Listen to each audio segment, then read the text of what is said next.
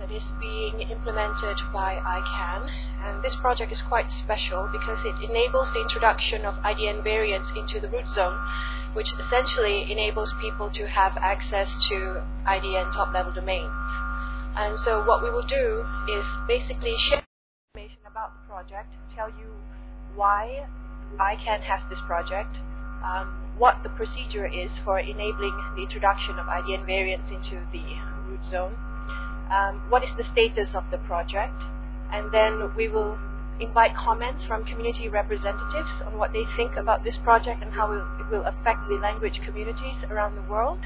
And we will also get an idea of what the variants are for Arabic, for the Han script, which implicate Chinese language, Korean and Japanese, as well as Devanagari from India. So what we'll do is we'll start with an introduction of the project by Ram Mohan, who is chair of the ICANN board IDN Variants Working Group, who is also Executive Vice President and Chief Technology Officer of Affiliates Limited, and he is participating remotely.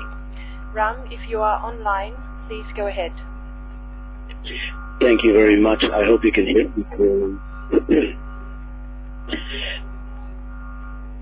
Okay, so Ronalia, thank you very much for inviting me to this session. It's this session has importance both in terms of the sense of what we're trying to do, but also the relevance of what we're trying to do. When only 27% of the world speaks English, which uses ASCII as its underlying script, it seems obvious that the DNS needed to move to support local languages and scripts. Certainly, to ICANN and the ICANN community, the need to add linguistic diversity to the root of the Internet was established quite clearly. But as with all things technical, it has taken us just over a decade in order to achieve an overnight success in having IDNs, internationalized domain names, delegated at the top level of the root system. Let's speak for a minute about the strategic intent of the root zone label generation rules project. Now, before we get into speaking about label generation rules, just a quick idea of why we're really trying to do label generations at the root. The fact is that for each language, it is represented underneath it by a script, by a written form that is then converted into a digital way that the DNS and resolvers can understand and interpret. What was clear was that at the root zone, which is a very unique resource, we needed to have a list that clearly represented for each of the languages that we wanted to have on the root, to have what were the rules and what were the representations in the digital format of these characters that form the language. The IDN variant TLD project was established by the ICANN board in 2010. And what this project allowed was the creation of a multi-stakeholder project that was tasked to develop solutions and to define as well as implement rules and processes so that we could have the delegation of IDN variant top-level domains in the root zone. Now, the multi-stakeholder model has been a very key part of the creation and the development and the deployment of the root zone label generation rules procedure. Now, as you know, ICANN in general works pretty hard on deploying solutions, identifying solutions as well as deploying them by using a community-oriented multi-stakeholder model. The IDN TLD program and the variant part, the IDN variant TLD program, is quite a good case study in the development and the deployment of a multi-stakeholder model and a multi-stakeholder system. To start with, out of various languages and script systems that were selected for study, analysis, and creation of the tables, language tables and language rules, this pulled in 66 experts from 29 countries and territories around the world with expertise in the areas of DNS, IDNA, linguistics, security and stability, as well as policy, operations from a registry and registrar perspective, and to some extent perspective from the end user and the internet user's point of view. ICANN also created an issues report that looked at the risks and looked at the methodologies for rolling out top-level domains using IDNs that had variants associated with them. And that too brought together representatives from the various case study teams who were volunteers and who were members who, from all around the world, from various communities. In addition to the participation that came together by technical and linguistic experts and security experts from around the world, the community at large has also been directly engaged. The at-large advisory committee has organized several extremely useful and well-attended workshops on the topic of IDN top-level domains, the usage of top-level domains using IDNs, the deployment of variants using at the IDN top level. And in addition to that, there have been webinars, public comment periods, consultation periods, and conference presentations and discussions. And all of this has happened not only inside of the ICANN context, but also in other multi-stakeholder fora, such as the IETF. So, in conclusion, this entire project is of strategic intent for ICANN and the ICANN community, but most importantly, it's of urgent need for the world's multilingual community.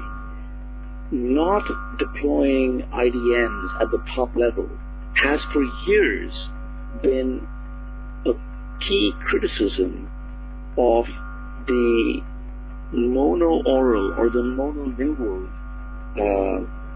model of the DNS. And for the first time in a long time, we're moving in a historic way from having only ASCII and only English or the Romance language represented at the top level. We're moving to have local languages also represented at the top level. Now, technically, keep in mind, the DNS only knows ASCII, so even the local languages eventually, for computers, they get translated into an ASCII equivalent, into a special code called Unicode. But that's a technical detail. When it comes to the end user, when for the first time we're looking at the ability to type in an entire website address in local language, to send an email that is written completely in your own local language, whether it is a left to right language or a right to left language. And that is historic, and that is also something that has been built with the multi-stakeholder model at the core of it. Back to you, Rinaldo. Thank you, Ram. That was very valuable. I think Fadi's aunt will be even more happy that she could type a domain name all the way in Arabic and also be able to use variants if this project is successful. So now, to understand what the procedure is, this famous procedure, I invite Andrew Sullivan, Principal Architect of DIN, to share the procedure with us. And he's here not because he's with DIN, but because he's one of the lead consultants that helped develop this procedure itself. And so if you do not like it, you can tell him so. Go ahead. That's right, it's all my fault. Thank you very much. We can go to the next one. So I'm going to go very quickly here at the beginning to just give some reminder of the context of this before we go on. So to begin with, remember, the DNS is a tree structure, and it's got all these different levels, and was developed a number of years ago, in fact in the 1980s, but it's totally fundamental to the way everything works on the internet. You basically can't do stuff without it. So if you don't have the DNS, you're out of luck, and this is the reason why people wanted labels other than simply ASCII in there. Next, please.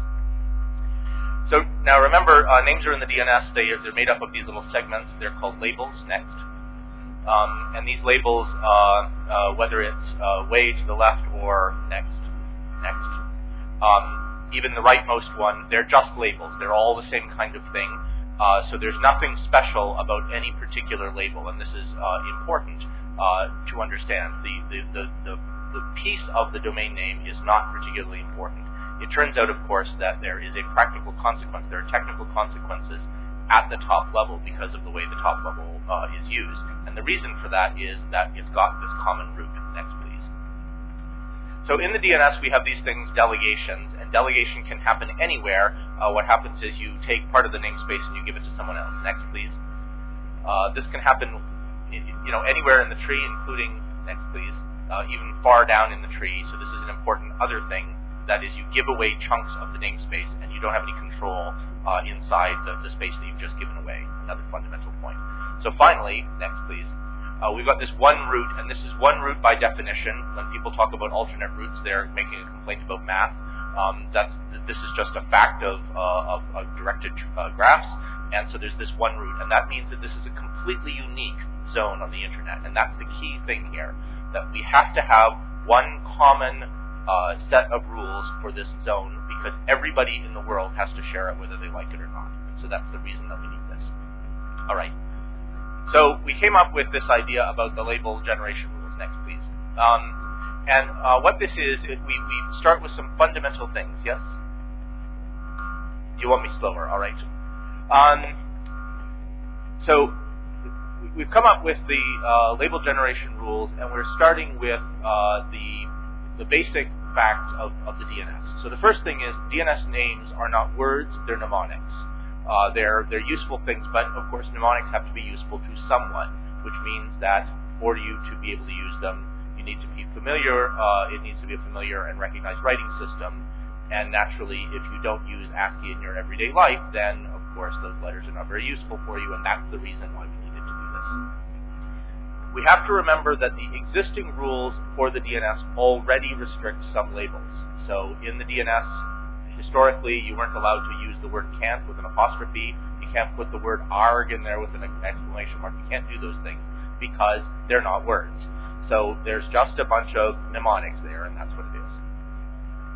So we've got new kinds of labels. These are the IDNA labels, and the IDNA labels, because it's a new kind of label, that means you need more rules. That's the reason that we need these rules. Next, please. Now, another important thing to understand is that these label generation rules work on code points. So there's more than one thing that you could have done here, but the way that this actually works, just technically, is it works on code points.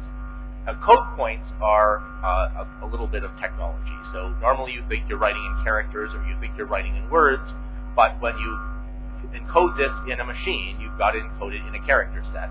And this character set that we're using is called Unicode, and Unicode is made up of code points, and these code points have funny names like this. So you can see this U plus 0065, that's a code point, and that corresponds to an E, and U plus 036 C8 is the Greek small letter psi. So these are just code points, and every letter that you can write has one or more code points. There can be multiples. Next, please. So I just said there can be multiples. Isn't this fun? There is this problem that when you have more than one code point, and it can be more than one code point that you, as a reader, a competent reader, cannot tell the difference between one and the other, or it can be more than one code point, where as a competent reader you can see the difference, but you think they're the same thing. One way or the other, you've got, in some writing systems, a case where different code points can sometimes be interchanged one for the other. They can be exchanged. So one example is simplified in traditional Chinese, but there are other examples. There's lots of other examples. What we want to do in this procedure is prevent allocation of any label to competing applicants. And this is any label in the root zone, of course. This is only for the root zone. We're not making rules about further down the tree because that stuff's been delegated away. And we also want to allow the possibility of some variants, some IDN variants that match one another and that are going to be used by people, always to go to the same original applicant. So you want both of these features. And that's really what the label generation rules are about. They define these variants and their possible distances. In order to do that, you've got to have the list of all the code points. Next, please. So we developed a list of the allowable code points. This is the so-called repertoire. We developed rules for using this repertoire. And the point of this is not to have a bunch of rules for whatever people want right now. You don't want, ad hoc rules that are subject to political discussion every time. What you want instead is a rule set that allows you to accommodate the future developments.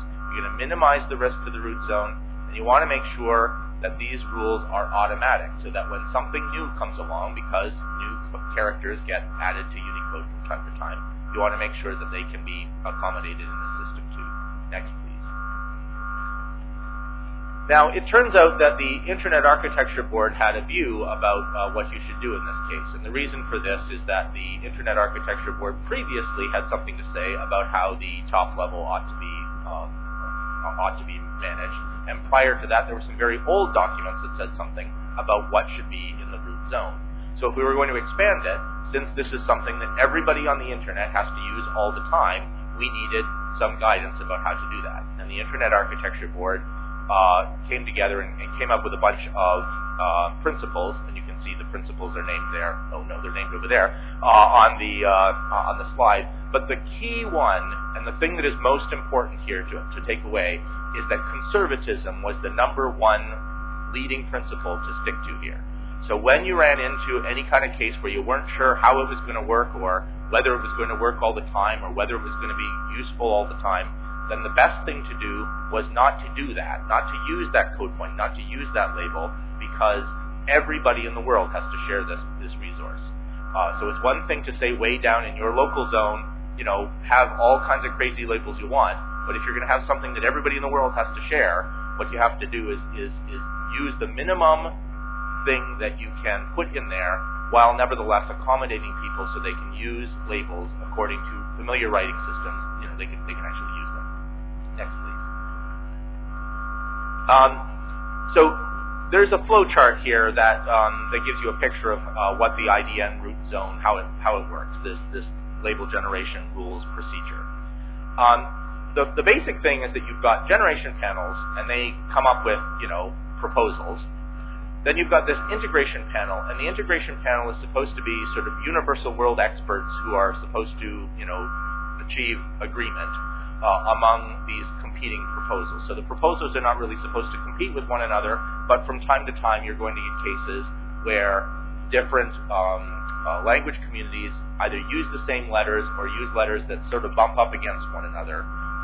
And in that case, you need to make sure, you don't need to decide one in favor of the other. What you need to do instead is coordinate to make sure that nobody's ox is getting bored too much. Right? We want to make sure that all the oxes wander around happily. And that sometimes means, you say no to people, but the reason you have to do that is because, this is a common resource and we've got to share it. And then at the end of this, you spit out this label generation rules, and it defines these things that are there on the slide. Next, please. Okay, why do we have only one set of rules? As I've said repeatedly, but I'm going to hammer you all with this because it's been one of the things people keep complaining about. It's only one zone, and it's a common zone. We can't get away from it. Everybody has to have it, and therefore we need one set of rules, and we need only one set of rules for the entire zone in case there are collisions in the different rules. Next, please. The generation panels are volunteers, and they're supposed to get together. This is supposed to be very much a bottom-up process. The goal of this is really to represent community interest and also to make sure that we've got particular writing system expertise. So these panels can call on any experts they want. You can invite these outside experts and so on, and that will work. Next, please.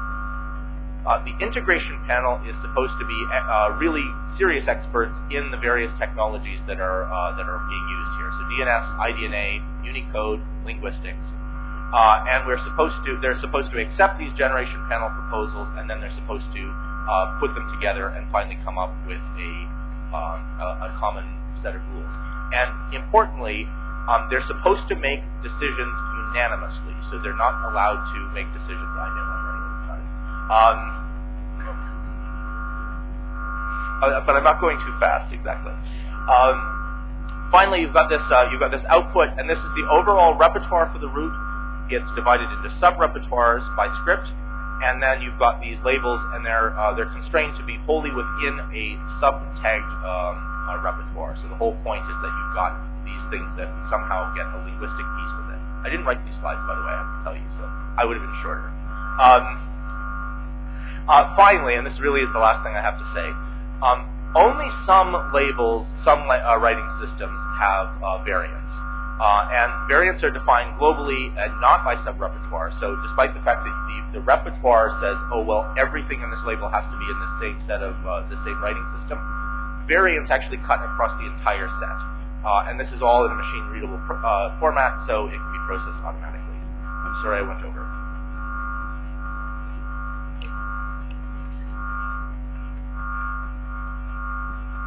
Thank you, Andrew. And ICANN has actually started the implementation of this project. And Akram Attallah is here to tell us what the status is, and he is the president of ICANN's Generic Domains Division, which oversees the team at ICANN that actually coordinates the implementation of this project. Go ahead, Akram. Thank you. Well, thank you all for coming here and listening to this important topic. I have a lot of opinions on this, but I'll leave them to the end. The integration, the implementation of this procedure is actually well underway. We have actually started with the integration panel, which has been launched and met already earlier in October. They are working on setting up the repertoire or the bigger set of what the RGR set could be. They are also putting their arms around the maximum set. They are looking at the label evaluation rules so that everybody can follow the same procedures. They are also looking at the format for submitting RGRs to the integration panel. So they're doing the guidelines for how the generation panels will interact with the integration panel. On the generation panels, there was a call for generation panels to be formed. We've received statements of interest already from different scripts. Once a script or a group of people get around the script and decide to form a panel, that panel will be seated, and immediately after that they can start their work.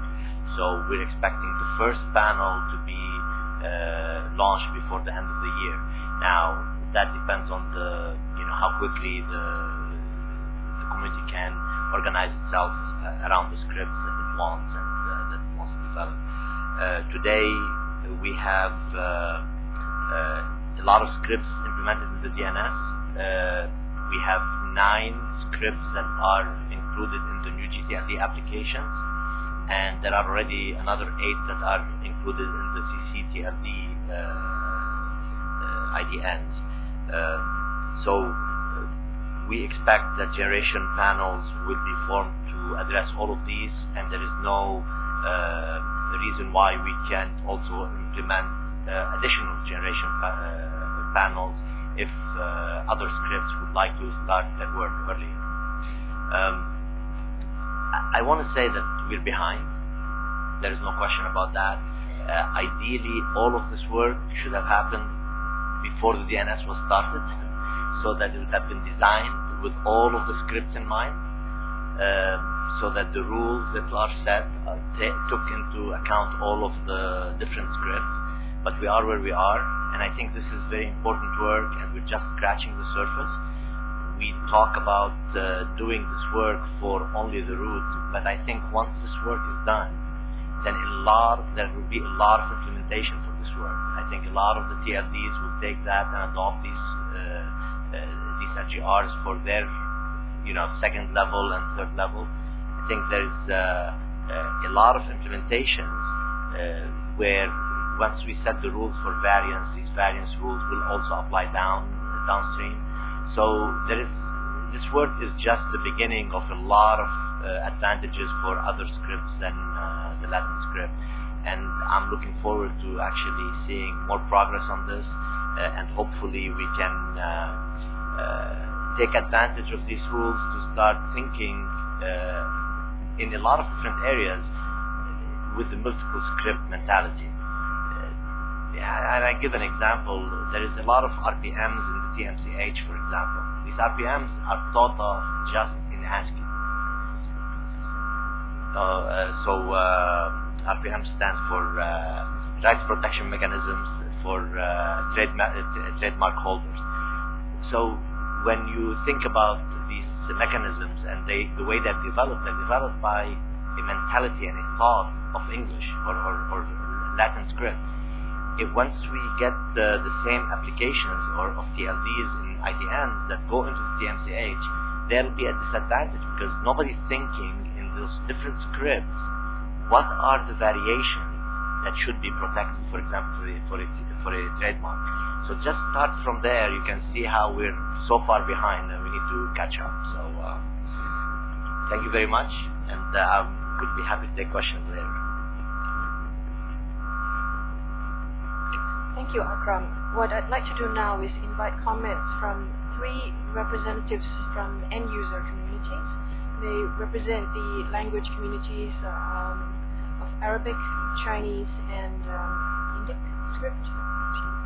And we have Mohammed Al-Bashir, who is participating from Qatar. He is the manager, Technical Affairs Department of ICT Qatar, and he has some slides. He was supposed to be here. Unfortunately, there was a DNS attack on his registry, and he had to be in Qatar to take care of it. Therefore, he's participating remotely with us today. Do you have the slides here? Yes. Is he online? He's not online. Okay, so he's not online right now. Okay. DNS attacked and intervened and took him away. So we'll just go to the next person then, Hong Xue. Thank you. Good afternoon, ladies and gentlemen. My name is Hong Xue, a law professor from Beijing Normal University. But time goes very fast. I do remember 13 years ago in 2000, when the word number 1 and word first language-based IDN consortium was established in Beijing. I was one of the drafters of the charter, along with Professor Wu, who is sitting over there across the table. Well, so CDNC is the first community-based, language community-based IDN process to deal with the variance and the other IDN relevant technical issues. I guess it's a very good community-based initiative. And in 2000, ICANN established the first board IDN working group chaired by Mr. Kato Masunabu. CNIC at that time made the first submission to ICANN board to this working group and made the first policy proposal on IDN TLD management. I was the pen holder of this first submission, but the idea primarily came from Madam Hu Qinheng, who is the president of the Indian Society of China and has been accredited to the Hall of Fame by ISOC this year. And we propose that for IDN variance management, it should be absolutely based on language communities' proposal and wishes. And we propose some rough policy issues such as for IDN TLDs, I can wish go to the easier part first. Think about IDN cis-TLD first before delegate IDN GTLDs. It says after 13 years, our proposal has become a reality. We're so happy yesterday, the first group of Chinese IDN TLD has gone alive. So this is a very much positive achievement. I'd like to go to a few principles that's been experienced by Chinese community, even though we're not very good at summarizing these principles, but has been enshrined in practices. One is community-based. It must be based on the language community. Language community is the concept first raised by Chinese language community in that first submission to ICANN. And I hope ICANN do retain these historical documents. And we could refresh our institutional memory. It seems it can be found anywhere in ICANN website. Language community is open concept. It is not defined by any sovereignty. This is ridiculous to claim language sovereignty. As far as you speak that language, you are in that community. So we are often joking that there is a bigger English-speaking community in China than in the United States. So as far as you speak that language, you in that language community. And secondly, it should be a bottom-up process. Think about the CDNC, Chinese Domain Name Consortium. It was initiated by CNIC. It's a technical community. It's not by government. And thirdly, it should be multi-stakeholder. CDNC is a very interesting organization. Professor Wu and I were the founders. Among the founders, we are now only observers. It is multi-stakeholder, we're still there, but we are now observers from civil society. It is now only open for the full membership for registries, primarily CCTLD registries.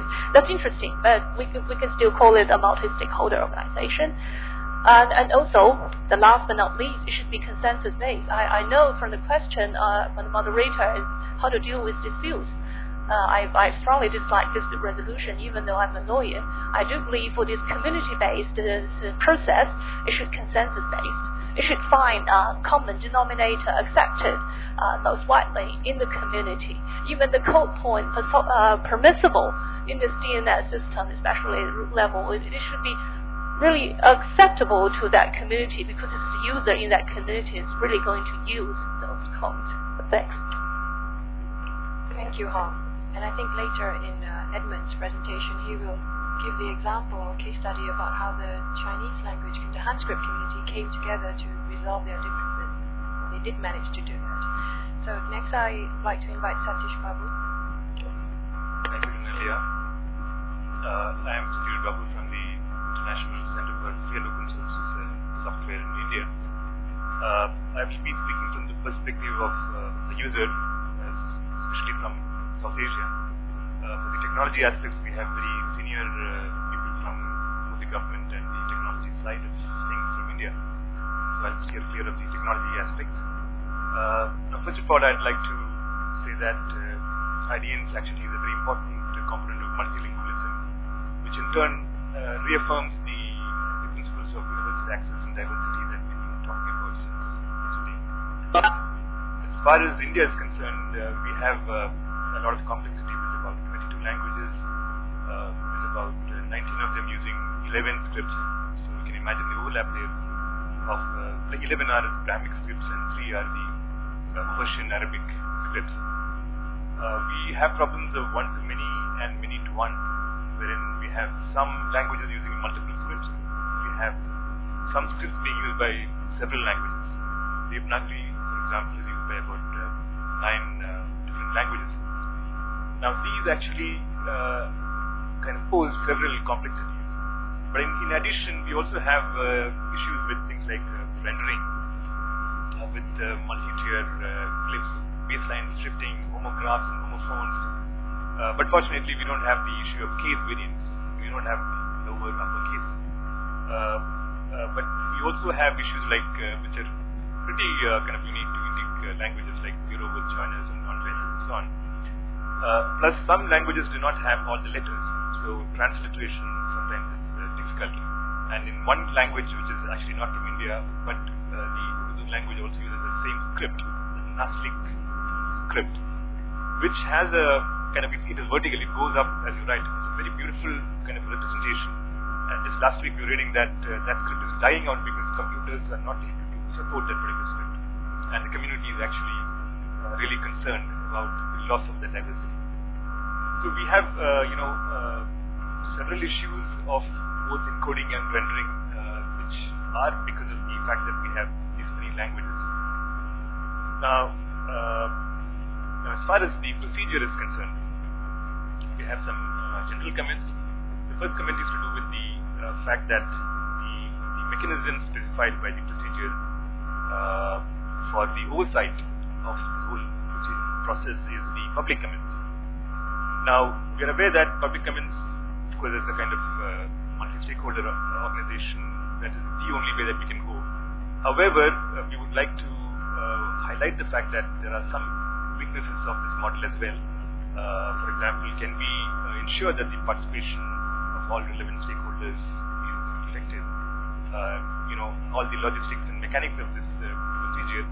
So I'd like to flag this issue as one that requires perhaps a little more work to ensure that there is transparent representative activity or action that goes on in this public comment process.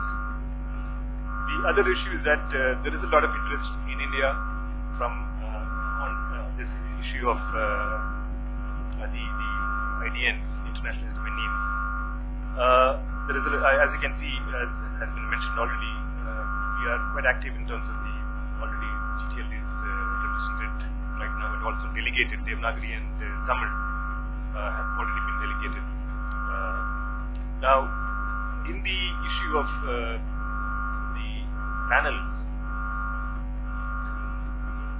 the problem is that the fragmented kind of language communities in India, as it's very different from what Hong mentioned in terms of Chinese, for example, which is fairly homogeneous, uniform kind of community. How are we going to ensure that the communities are aware of these processes, and what is the facilitation mechanism that we have at hand to ensure that the participation of all these communities is ensured? That I think is something that we have to. We are not clear. We're sitting in India, in fact, a corner of the country. We do not see a process of facilitation that exists for smaller language communities. In the larger, like Devanagari, Hindi and all, I'm not very sure, but in smaller communities that there is this issue that there's not really, the process is not transparent, visible and participatory as of now. So I'd like to flag that as also an issue of concern that in a very, very diverse country like India, that one has to take care of. Thanks very much. Thank you, Satish. After this, we'd like to get the presentations from the expert panel, and I'd like you to get ready. You're starting first. You want to come here and present, and while he's setting up, do you have a response, Akram, in terms of what is ICANN doing to facilitate language communities, especially the smaller ones? How are they getting to know about the project? And are we doing anything about the weaknesses of the public comments?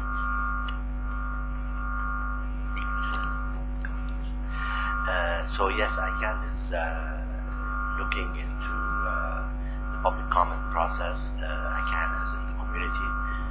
We've done multiple reviews on that and continue to improve the process. We would like to see the public comment in multiple languages, but right now the majority of the public comments that we get are actually in English, and we haven't seen a lot of demand for other scripts in the public comment. Nonetheless, it's an area that we're more than willing to investigate and look into. Today, as I mentioned on the LGR, there are about 17 panels that we're expecting to be working on different scripts. We don't have any outreach programs right now other than the grassroots outreach programs that you guys are doing to reach out to other communities and see if there is anybody interested. But we are more than willing to participate and help if there are any communities that want to do form a panel on a script that's not that hasn't been mentioned please let us know, and if you need any help, we'll figure out a way to help you.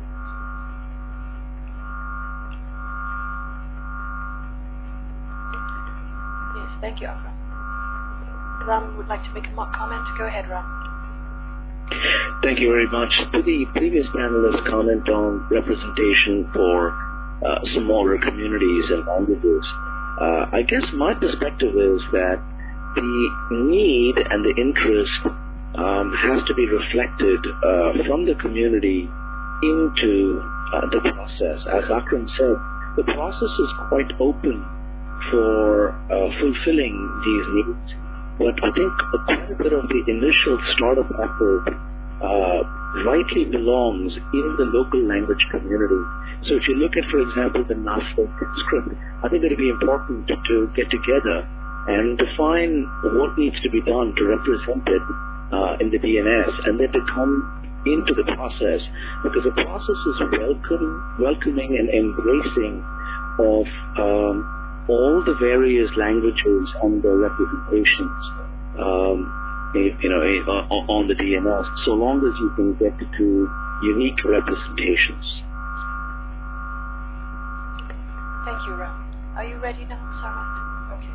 So Sarmat Hussain is going to make a presentation about the Arabic community and the work that they're doing, and to give you some idea of the variance in Arabic. He is Professor of Computer Science and Head of the Center of Language Engineering, University of Engineering Technology, Pakistan.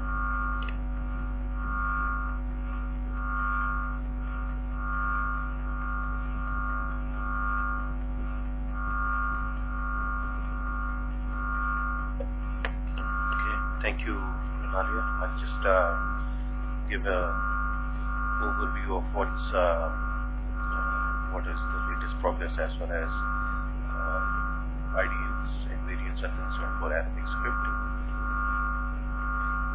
Just to start with a little bit of history, the community work for Arabic script actually started a long time ago, back in 2002.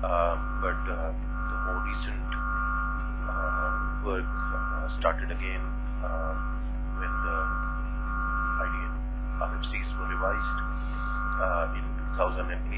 The Arabic script community came together again and formulated a group to look at the relevant issues related to Arabic script, internationalized domain names. It was a self-formed group by the name of ASWIG, Arabic Script IDN Working Group. The group worked for a couple of years. It had participation from multiple countries, multiple languages, and were able to come together and do the relevant homework, which, as I will share later, was then taken up by other initiatives later in the stream. In around 2009, the fast track process was started, and many of the communities, countries which are using Arabic script actually used the fast track process to apply for their local strings in Arabic script. The initial homework which was done by ASWIG was eventually used by these communities to develop language tables. They were called language tables at that time. They were not called language table generation rules.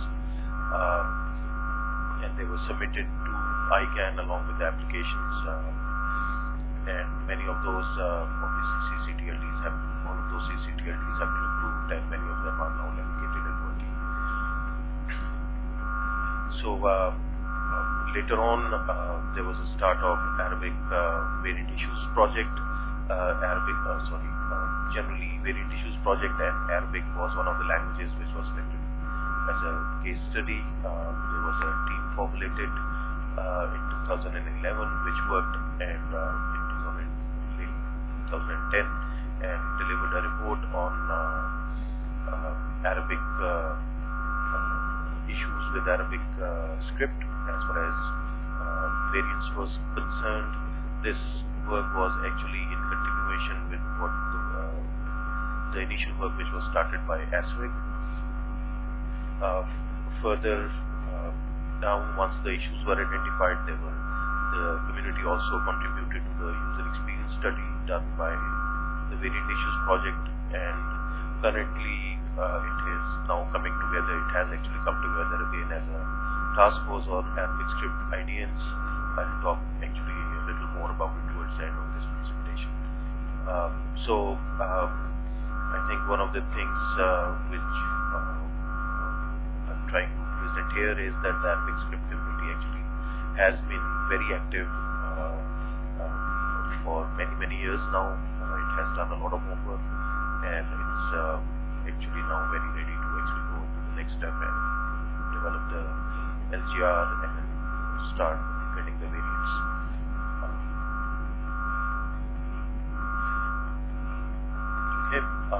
Just to give an overview, I'm not going to get into details of this. This is all documented in reports elsewhere, but there are a lot of variety of variants which Arabic script has. There's 3 large high-level categories. You can have characters which are duplicately encoded but have exactly the same shape. They have some characters have shape in all contexts, same shape in all contexts. Some have same shape in certain contexts, and then there are also characters which have similar shapes, not same shapes, but they're still confusing for user communities. And then there are these third kind of characters which are totally different in shape, but the user communities consider them as the same. So there are all these different kind of variants which exist and which needs to be tackled with as far as generation of the label generation set is concerned for Arabic. So there is obviously a need for this. So you see Pakistan written there, even though it looks exactly the same way, it has internally a different set of code points. So these two things will look the same to the user, but will need to be,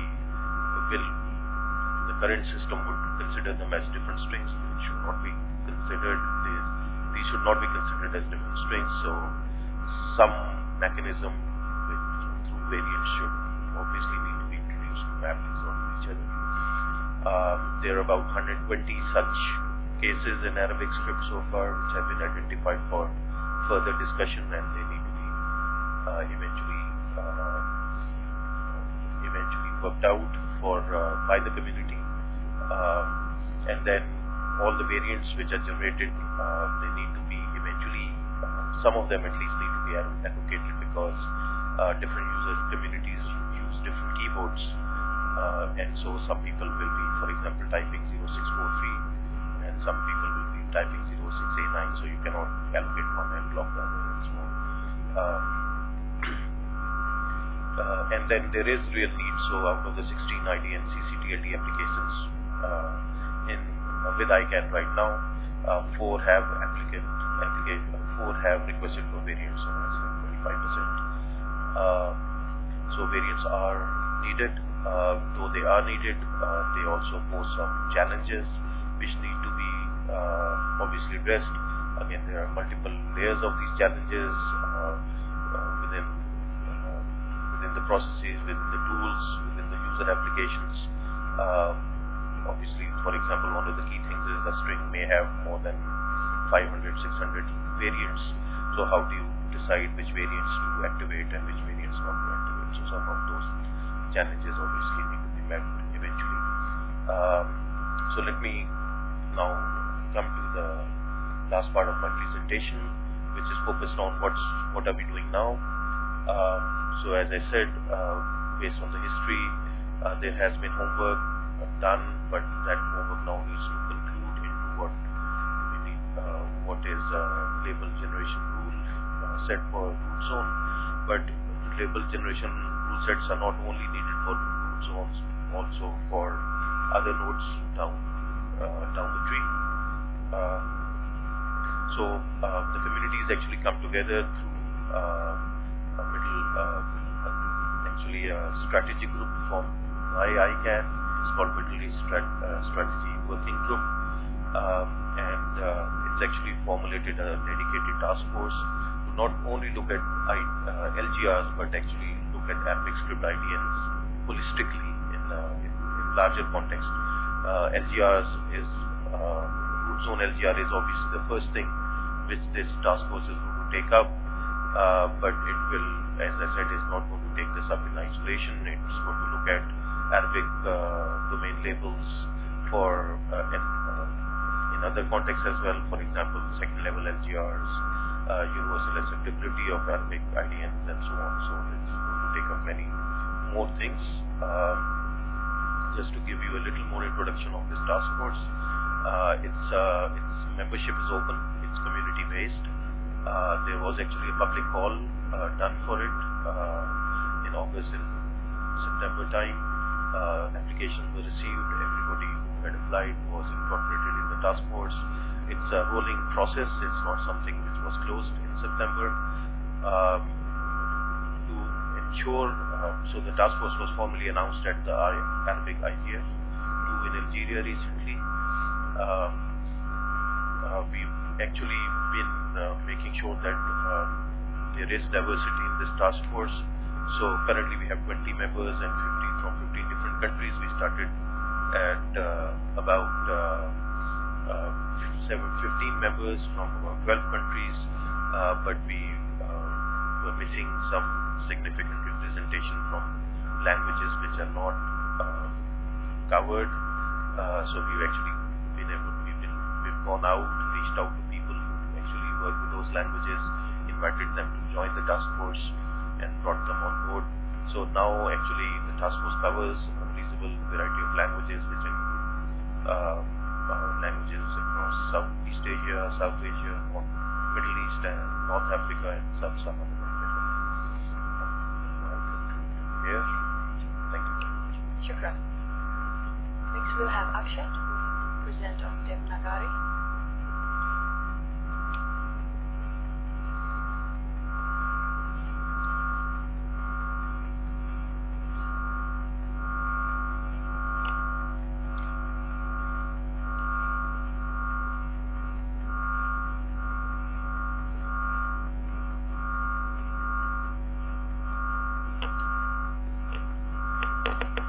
Hi, good afternoon everyone.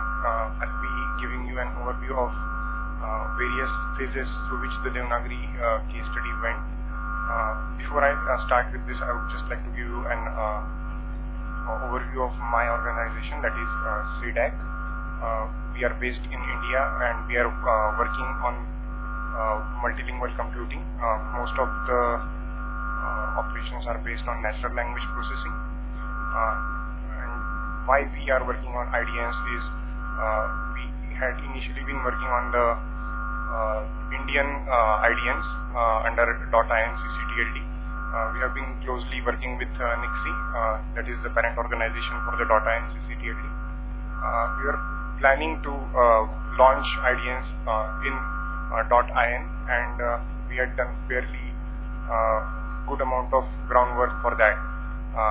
There were some of the issues that came up when we thought about launching IDNs in Indian languages, and subsequently, even when as the new GTLD program launched, the need for identification of issues for Indian languages was felt by ICANN as well, and then this project started.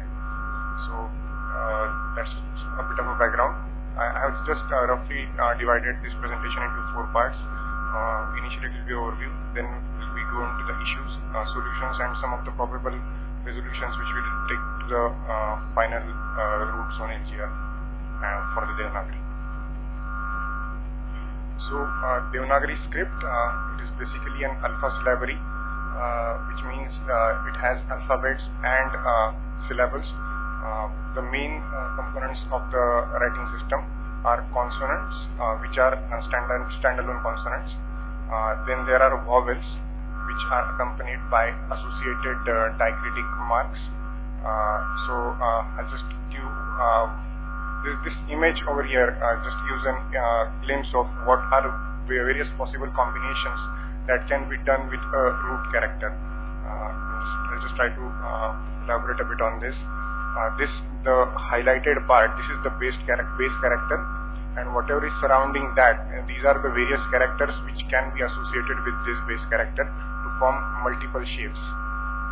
Okay, this is Devanagari script as a representative, and here are other scripts like this is Bangla and most of the other scripts. These all scripts basically have a same parent script, that is Brahmi. The founding principles of these scripts are almost similar, even though visually they are a bit different. So when the project started, there was a discussion regarding whether we should only go for Devanagari or there are some associated scripts.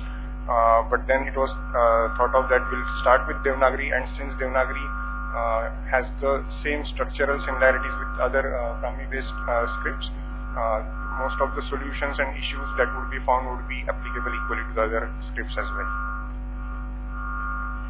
Entering into the issues part, I'll just try to stress upon the point of why visual similarities a big concern for Devanagari script. Going by the numbers, Devanagari typically has 37 consonants which are in general use, 15 vowels which combine with the consonants, and 14 vowel signs. There is just a bit of math over there that says that with these many characters, we have 1651 basic shapes which a normal user can understand. And then there is another concept of conjunct, where two base consonants join with each other to form a different combination, visual combination. If we add up that thing here, what we end up actually is in 57,000 different shapes which a user can understand. Not all 57,000 are in use, but if we go by the general, whatever is the general usage, it still stands at 25,000 unique shapes. A regular font has 500 basic glyphs, out of which the characters are composed. And then there are even more complex levels. At that I'll not even go into that level, but these are the number of shapes that are possible in Devanagari languages. And with these many shapes, the visual similarity definitely becomes a prime concern. Apart from visual thing, there are phonetic variants in Devanagari based languages. So the example over here is the word Hindi written in two different forms. It's just that it has different storage, but while pronouncing, it is the same for everybody. There are additionally linguistically cognate variants as well.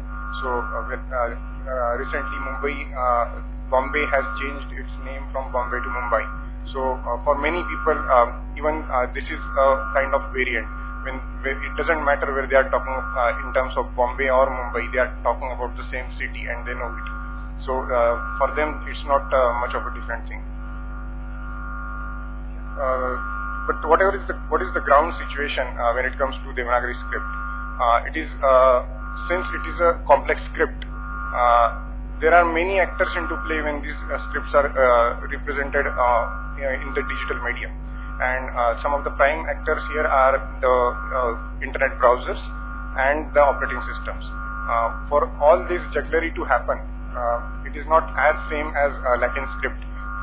There is an additional component that operating system inserts into the system, that is rendering engine, and it varies from each operating system to operating system. That amounts to the differences in visual appearance of the characters. Coming to the solutions part, this was one of the founding principles, that whatever is the solution that would be proposed, it has to be the decision has to be definitive, non-disputed, and it has to be programmatically implementable. This is because the way domain registration works, it's an automated system and we cannot have a manual intervention into it. Ground reality is about the kinds of variants that we have is phonetic variants. Those are not definitive because dialect changes, so phonetic variants change for people. So those cannot be definitive. Cognate variants also, some may say that Mumbai and Bombay are two different strings, whereas it may not make any difference for someone else. Visual variants, yes, they are something which can be handled programmatically, but then it calls for another thing to be resolved, and that is achieved through a term known as whole level evaluation rules. I'll just try to touch upon that in my last slide. So what ultimately the resolution boiled down to, it was that we can do visual variants, and they can be accommodated into this process.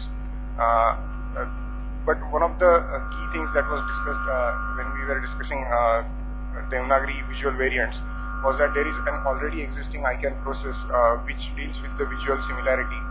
Whenever a string is delegated, there is a string similarity tool that is run, which gives the similar look and feel of the already existing TLDs. So a primary thought is that if something needs to be added, it can be added to enhance that process. But this visual similarity analysis calls for a given, that is, there are certain ways in which these languages are represented, and if somebody wants to create something which looks similar to an already existing thing, that can be generated out if it is not a valid construct. So having a valid construct for a top-level domain in Devanagari-based languages is definitely needed, and that will be achieved through this whole-level evaluation rules for Devanagari. I have just given an example. Like the second word is not well formed. Even the third one is, whenever there would be some kind of validation that would be performed on these labels, and only those will pass the system which are valid as per the whole-level evaluation rules. So these are two things that we have discussed and agreed upon that may happen. Ultimately, the decision will be taken when the community comes together and they discuss what are the possible solutions. But I think this should be sufficient for the case. Thank you. Thank you, Akshat. I forgot to introduce him again. I forgot to introduce quite a few of the panelists. Akshat Joshi is project engineer from the Center for Development of Advanced Computing in India, where ICANN just established a Center of Excellence for DNS security. Yes, congratulations. Next is Edmund. Are you noted? Edmund Chung is CEO of .Asia and Vice Chair of Internet Society Hong Kong.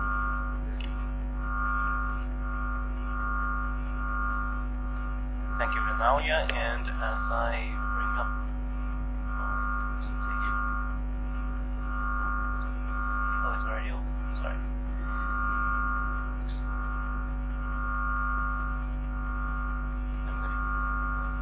Okay. So, thank you, Renalia, and Edmund from .Asia. As Renalia mentioned, we'll talk a little bit about the experience from the Chinese community, especially on the, driving the development on the Han script IDNs. So I thought I would start off with talk about what is an IDN variant, and in fact, unfortunately to disappoint you, one of the things that the community has really found out is that it's sort of an elusive thing. So in the true spirit of the internet and this multi-stakeholder approach that we talked about, this is kind of a, we're not achieving full agreement on what an IDN variant is, but if we can have enough agreement to work towards, to work together, that's really what it is.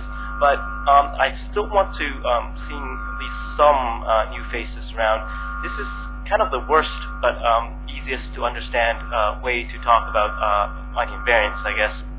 It's that, imagine that there, the capital letters and small letters are technically different on the DNS. We might need to have policies to make them the same in a way. So this is a situation with simplified and traditional Chinese where we identified the issue. Again, don't take that analogy too far because it will break down, a lot of ways. But that's the easy way to understand. So what they are, I guess, a way to summarize that, these are things that have linguistic origins. There are different characters that are being used, and then because of certain technical limitations of the DNS and of how we use the DNS, there are policy implementations that are required to implement IDN variants so that it is better used by internet users when they use the Chinese domain name, for example. So Hong already mentioned about the CDNC, that's the Chinese Domain Name Consortium that was formed in 2000. and a couple of IETF RFCs were created from the work, and along with other people as well. One is called the JET Guidelines for IDN, and another focused more on Chinese domain names. And another thing that is of importance, I guess, is a couple of IDN tables were submitted by CNNIC and TWNIC respectively. And a couple of years ago, .Asia ourselves also submitted a table that essentially put together the CN table and TW table, and here is why, and I explain it because it's very relevant for our discussion at the root, which Andrew mentioned. So, as a basic, the policy is that if you apply for a simplified Chinese string or a domain name, you would get the traditional Chinese string as well as a variant, and you would have reserved other types of strings that are basically generated from the table. The challenge then for operating as a GTLD versus CCTLD is that in the CN, TW, and actually in this case also Japanese tables, they have a context based on the TLD, CCTLD, like .jp. You would expect that's Japanese. .cn, you would expect that's Chinese. In the case of .asia, or in the case of GTLDs, or if you think about it, in the case of the root, there is no such context, and therefore additional considerations need to be made. And such considerations need to be made both on utilizing simplified Chinese together with traditional Chinese, as well as the overlap with Japanese kanji characters. So here's just a quick example of one of the characters, which is somewhat interesting, and this is a character that can mean hair or development, and there's also a Japanese kanji character that is related to the set of Chinese characters, and this is one of the issues, or actually one of the main issues that when we talk about I guess Han script or Han characters that are being used in the IDN in the root or in a GTLD context, we will probably need to consider the simplified Chinese context, traditional Chinese context, as well as Japanese kanji context. And although I've talked about this as if there's a lot of problems, I think the community has spent the last 13, 14 years working out the solutions, and I'm glad to, well, at least I'm hopeful to say that we're quite confident that we have a pretty solid solution set based on policy implementation for IDN variants.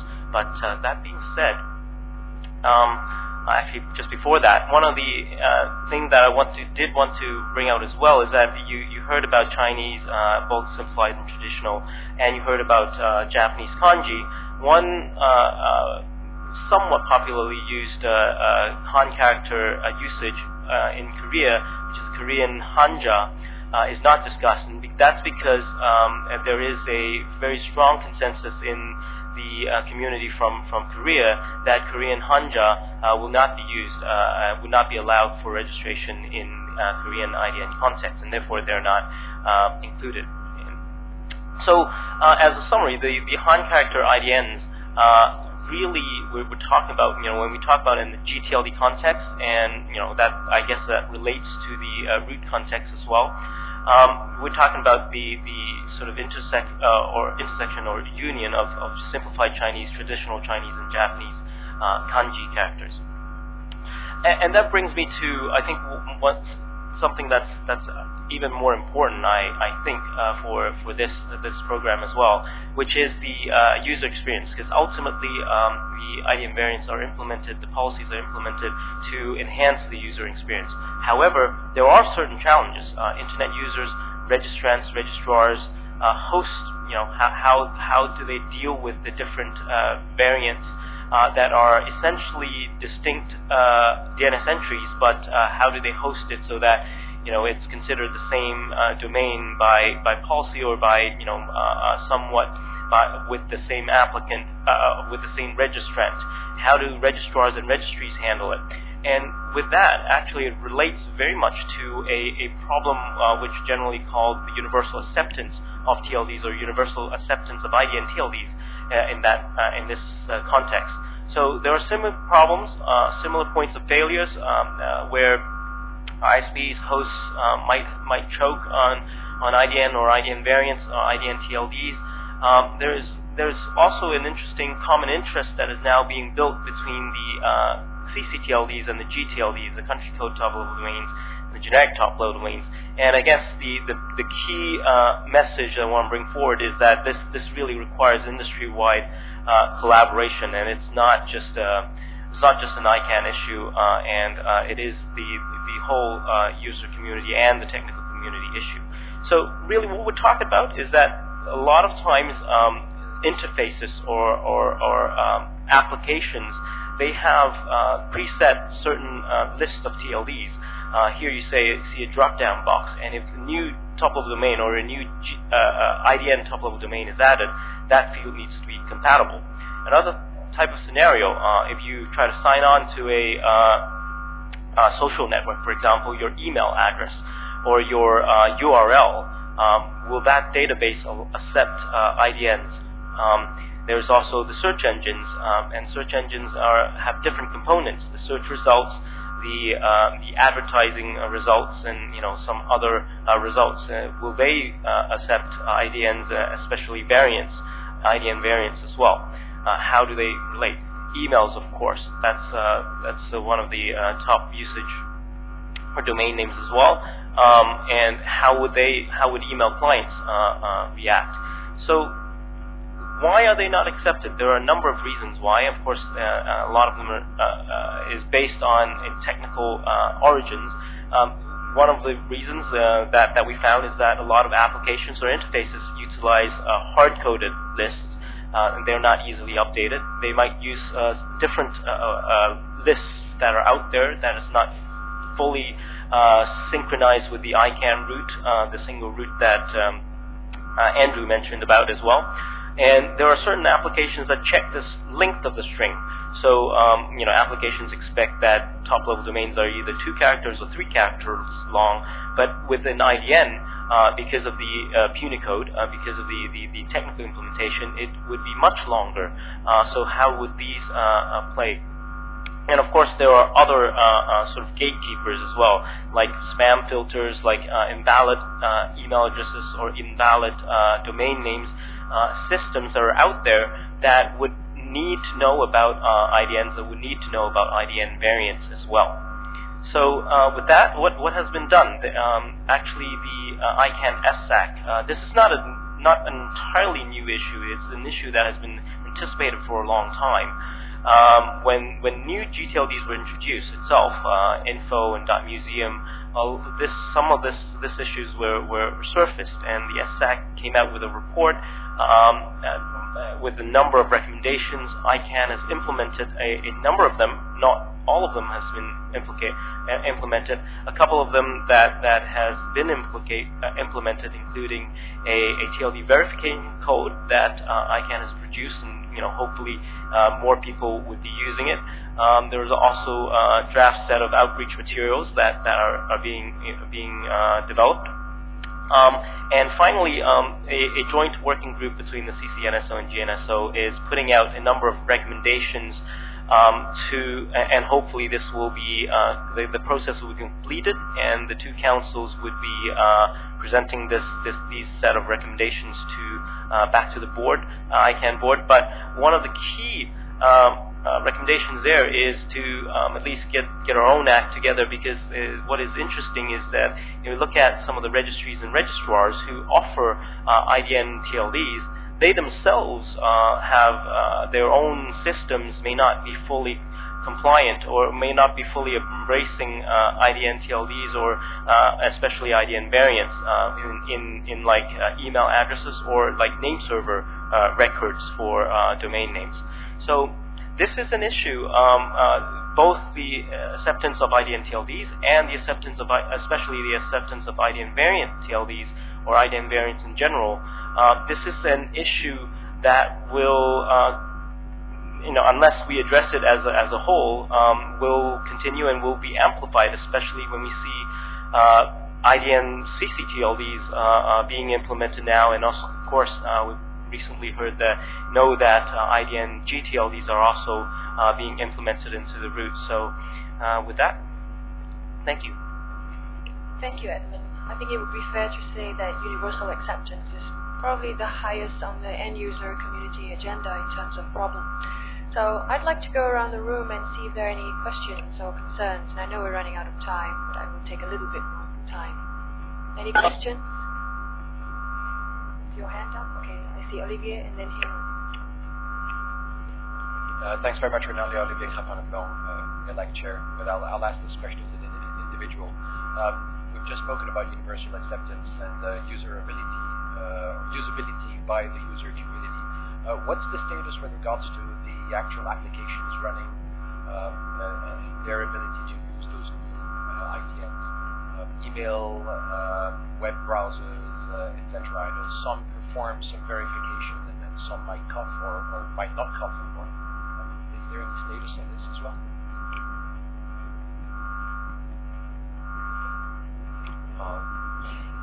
For the remote participants, this is Andrew. The short answer is that on the internet, because it's a permissionless system, right? There's end-to-end. The innovation is really at the edges. It's very difficult to guarantee universal acceptance of anything. What we do know is that we went through a round of this back in 2001 when we added some top-level labels that were longer than traditionally, and they haven't worked consistently everywhere. Some of them still to this day. So I think we should expect that there are going to be some barriers, and I think that we should expect that there's going to be some difficulty, not because they won't work in the DNS, but because they won't work in certain applications or something like that. And really, there's nothing we can do about that except to encourage people not to do that. Now, I will say that there is some technical work going on to try to discourage some of the systems that have traditionally been used in order to do this, including some work, just to toot my own horn, some work that I've tried to push through the IETF in order to suggest a new way of tracking, what is a legitimate top-level label and what is not. Thank you, Andrew. I think Ram also wants to respond to that question. Go ahead, Ram.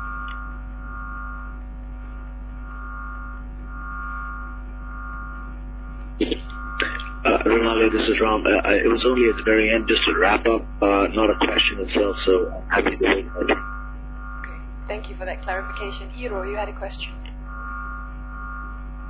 Yes, thank you. This is Hiro from JP. I have a question about the requirement for the variants. Today's session, I think, is mainly focused on the definition of IDN variants. On top of that, there should be some requirements such as Andrew said, allowing the location of some IDN variants to the same applicant. So it's related to the last part of Edmund's presentation, what already may be touched on Edmund's presentation in a way.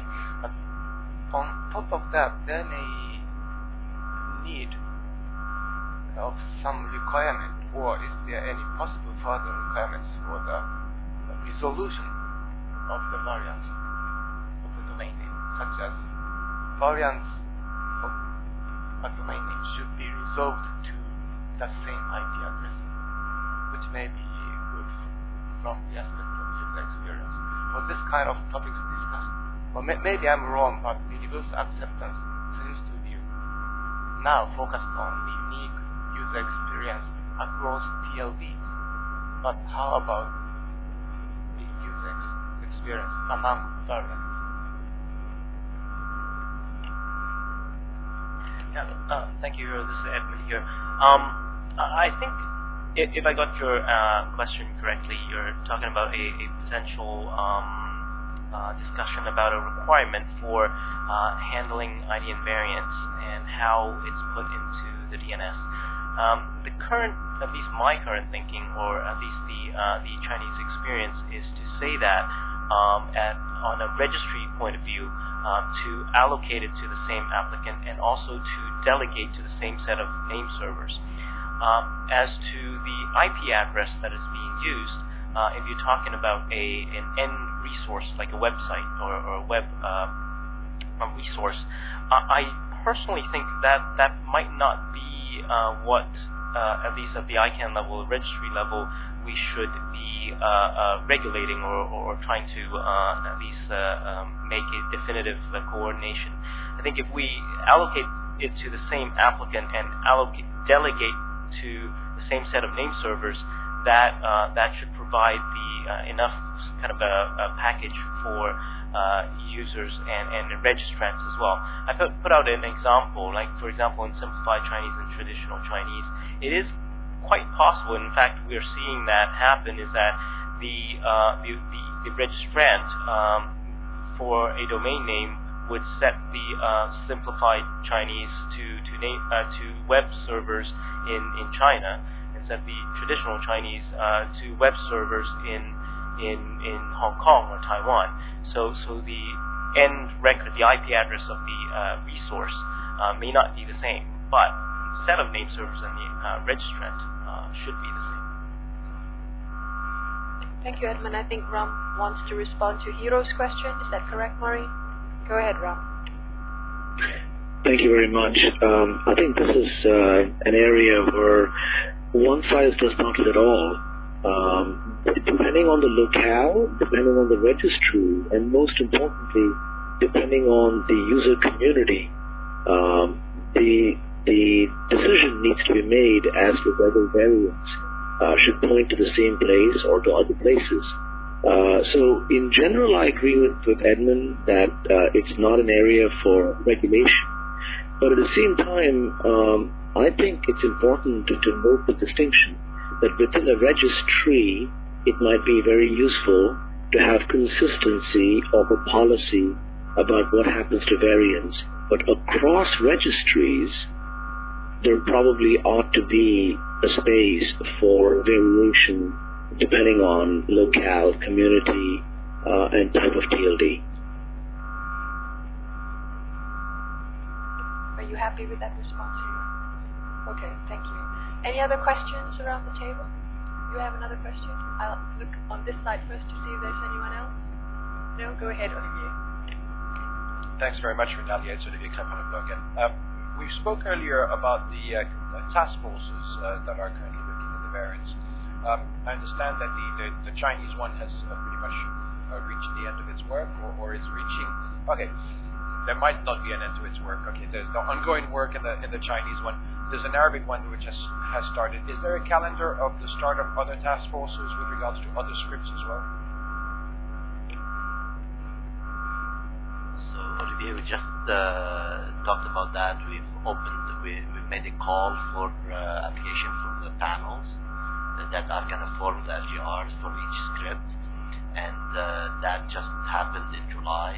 So we received a few. We expect the first panel before the end of this year, and so we expect about 17 scripts that will participate. So we're waiting for that to happen. So it's just happening now.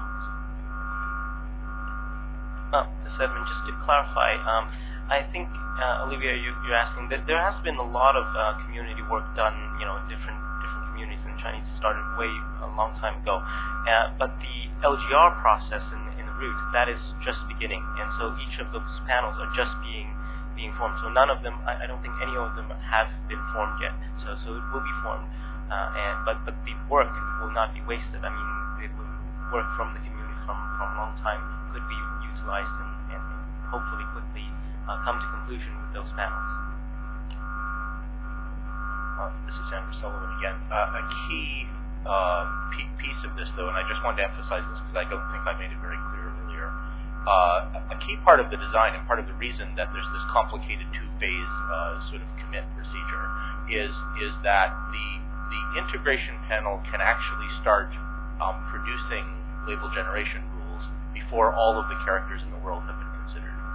So the part of the point of the design is to make it possible that if, for instance, people, the Chinese community and the Arabic community and well, maybe just those two, are ready, and nobody else has done any work yet.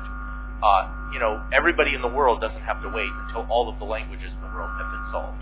Because the truth of the matter is, we know that there are some languages that are active in the world and that are encoded in Unicode. There are writing systems encoded in Unicode for whom there are, no speakers on the internet, and they don't care about those labels, and they're not going to show up. So we wanted to have a system that allowed that. You have a follow-up question, Olivier. Go ahead. Thanks, Renalia. It's very short. Who to contact or where to go if you want to get involved? There's a lot of people out there that have no idea, but they know that something's happening, and I think it'd be really good to make it clear what's their first point of contact. So the team in charge of that in ICANN staff is Nayela and Nicoletta, I think, if I'm not mistaken, and they are available to facilitate this. But there is a lot of information online on the ICANN.org website on that. Any other questions around the table? Before we go, Andrew, can you clarify, because some people have commented on it, there seems to be the lack of an appeal process. For example, when a generation panel submits a proposal, it is rejected by the integration panel, and the integration panel provides an explanation, and somehow the community is not happy. What is the recourse? So there are three things to say about that. The first thing is this is actually an expression of the conservatism principle. So the whole point of having this integration panel and its unanimity provision is exactly that. There is this conservatism principle, and so if you have people who have doubts and they're presumably, widely regarded experts, not just random people, then they're in a position to say, there's this problem, and the conservatism principle says if people think there's a problem, we can't go ahead. So that's the reason for it. You're right that there's not an appeal process, but there is in fact a sort of endless loop that can go there. Right? So there is intended to be actually public negotiation of this, and this is the reason that it depends on the public comment period and so on, because the integration panel doesn't just get to say no, go away. They have to defend themselves in public, and if they can't defend themselves, then at some point the integration panel is illegitimate, and the answer is, well, you fire the integration panel. So the idea is really genuinely that this be a multi-stakeholder process that is held in public and is open and transparent. And if openness and transparency doesn't solve our problem for the operation of the root zone, then we don't have a recourse. We're out of luck at that point. And I think that that's actually just the truth about this. There is no way that we can come along and say, no, we're gonna cut the baby in half and make the decision. You don't get to do that. So unfortunately, that's not a very satisfying answer. Of course, we would like to have an appeals process, but my feeling when I was working on this, because I remember having discussions about this at the time, my feeling always was, as soon as we invent an appeals process, the next stage would be to invent an appeals process for the appeals process, and eventually we'd get to the turtles all the way down. So I thought, well, we could stop at the first turtle. Thank you. We've come to the end of our session, and Ram would like to wrap the session up. Go ahead, Ram. Thank you. While many impediments remain in enabling local languages as the natural home of the domain system, the need for the full expression of humankind's language systems in the Internet's domain name system is critical. This is important work, but it's also complex work, as you saw from the panelists. So therefore we should expect this work will take some time to come to fruition. But of the very large number of things that organizations ought to do that are in the public interest, nothing else feels as important as the enablement of languages in the domain system. After all, what is more natural than being able to express yourself in your own language and in your own script? So, Renalia, thank you for putting this together, and I hope that the session has been of value for everybody. Thank you, Ram. Please join me in thanking the panelists and also for your patience in joining us today.